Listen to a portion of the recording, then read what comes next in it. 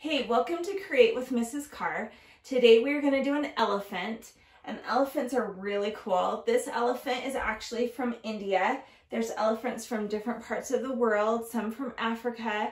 The one from India, they celebrate elephants and they decorate them really cool when they celebrate them, and that's what we're going to create today. So let me kind of show you the examples, and we need a piece of paper, a pencil, a Sharpie, an eraser, crayons, watercolors and brushes, and a little cup of water to make our watercolors work.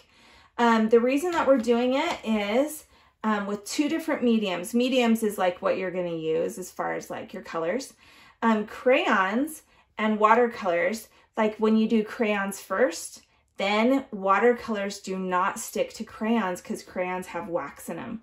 So it's kind of funny, if you have a white crayon, I also need you to have that in your set, and a gray, and then the rest of them can be whatever. So anyway, get your stuff and get ready and we'll get started. Okay, we've got our elephants that we're gonna do. Okay, how we're gonna get started is we're gonna do this big line like this. It's almost like the letter C, and we're gonna start in about the middle of the page.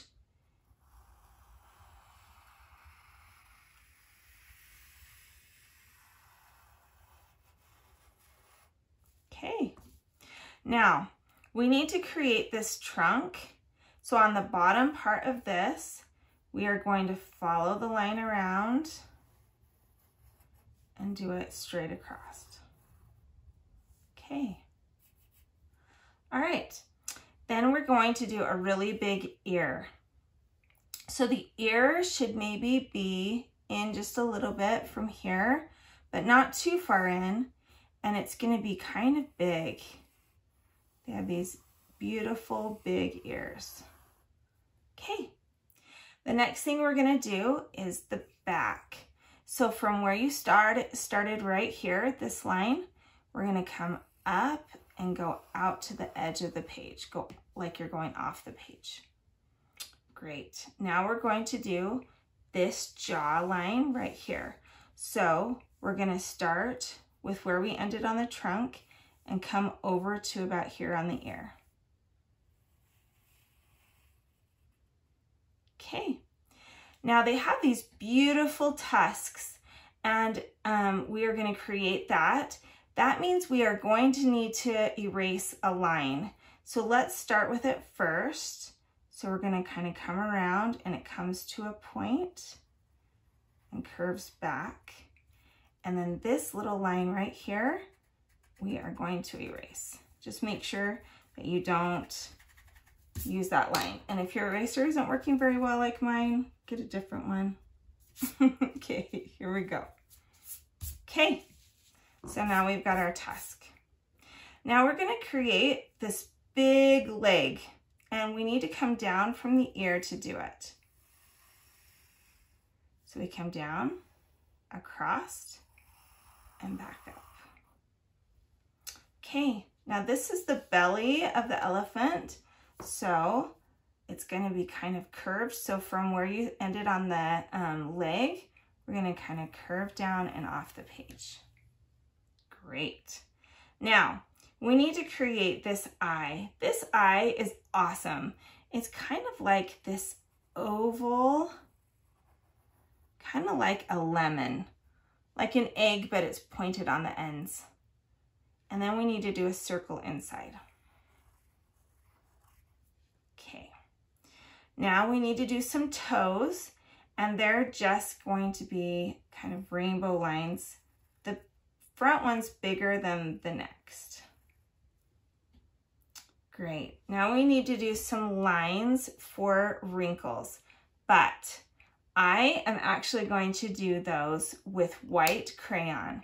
Now you're not going to be able to see the white crayon until we paint, but it's going to be really cool. So I am going to actually do lines across the head, and just look at these lines right here because you cannot see my white crayon as I go, but I'm doing it. So I made all these lines and they go like horizontal sideways. And I'm going to come down onto the trunk. So make sure you have your white crayon. If you don't have it, hurry and hit pause and maybe go back and watch where I'm doing them. So I am doing them all right here, just like this, and maybe a couple up here. Okay, now this is a knee of my elephant. What shape is that? There are circles. So I'm going to start with a small one and a bigger and a bigger. Like I said, you're not going to be able to see these yet, but it's going to be like magic in a minute. Okay, and around the eye, I'm going to do a couple circles. So the watercolor is not going to stick to my crayon. Also, I need you to make the trunk white. So you're going to color that whole thing in. The trunk is, if you're wondering like, what is she doing? Because I can't see. It's this right here. I just colored that all white right there. Okay, I can even make this line inside of the ear. Great.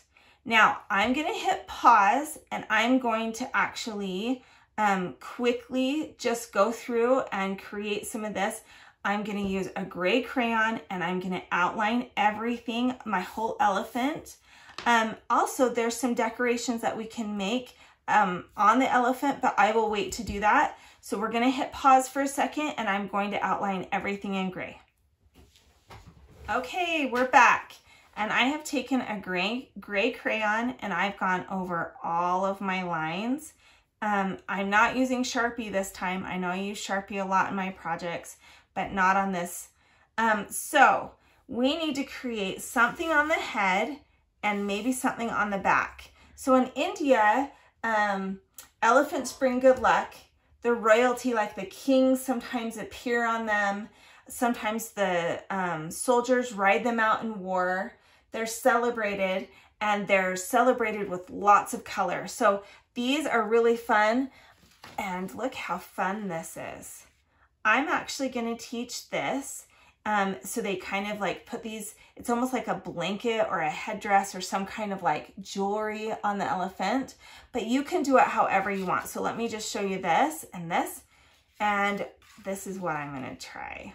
Okay, so I really like the colors that these are. So I'm going to use orange and red, and I'm going to create this. Great, see, it even breaks on me. All right, here we go. Okay, and on its back.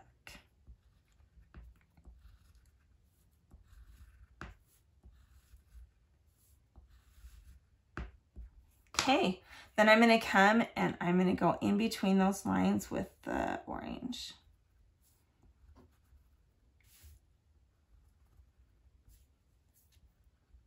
So it goes red, orange, red, orange.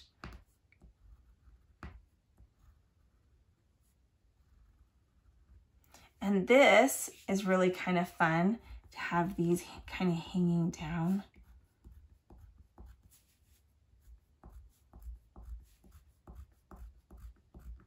And then I'm going to come back with the red and just maybe do some circles. Now yours don't have to look exactly like mine. You could even look up some of the things that the Indian elephants kind of look like some of the celebrating blankets and different things that they put on them. And anyway, I think that looks really cool.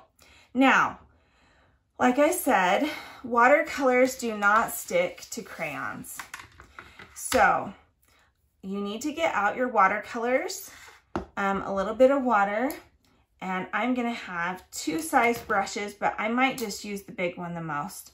Most watercolors do not have gray in them, so you have to make gray. How you make gray is with white and black. Okay, so I get out some white. Remember, you've got to dip into the water to make it work. And maybe a little bit of black, and I'm making the gray. If the gray looks a little too dark, add more white to it. You don't want it to be super dark. Okay, I have just created gray from white and black. Now I'm gonna go over my elephant, and I even go over the headdress that I just created and the blanket. Look at how it doesn't stick to the crayon. It kind of goes around it. It's like magic. Okay. Don't go into the eye though, but I decorated around the eye with the white crayon. Remember, you need some water on your brush when you're doing watercolors. That's what makes it work.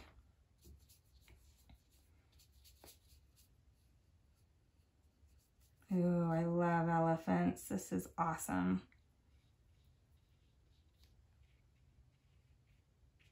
Okay, don't forget, don't go inside the eye, but you can go over everything else.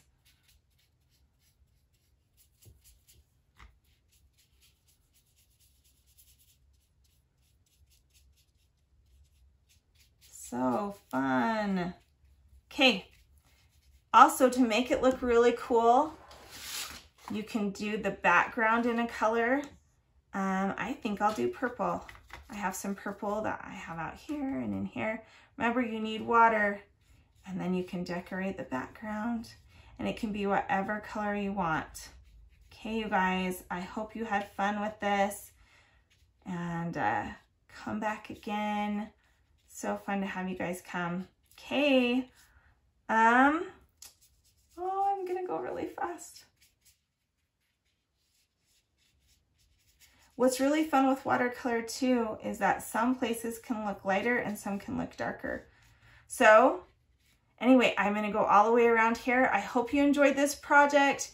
Remember to make your elephants look awesome, and see you later. Bye.